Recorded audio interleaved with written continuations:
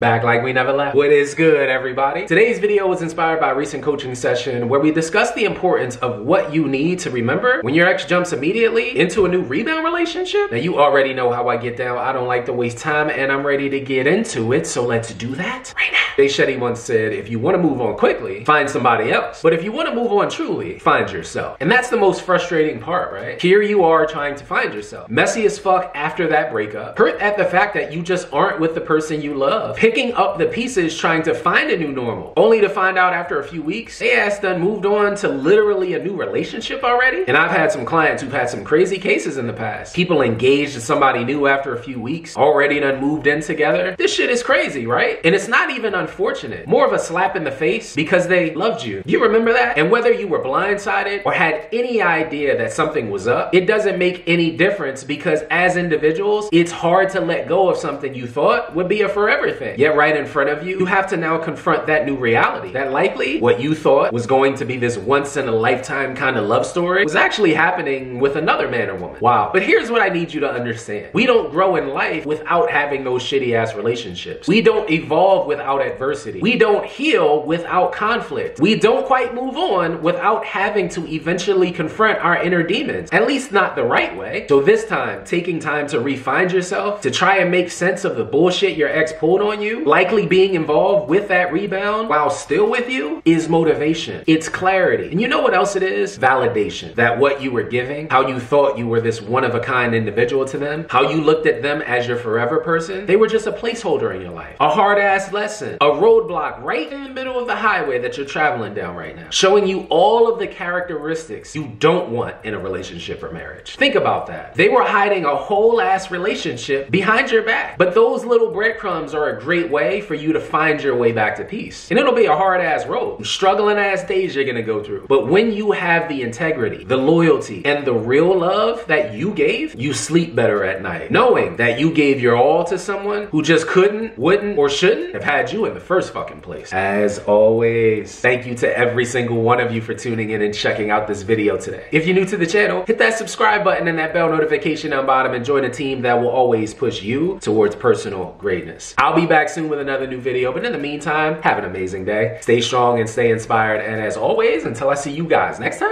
peace.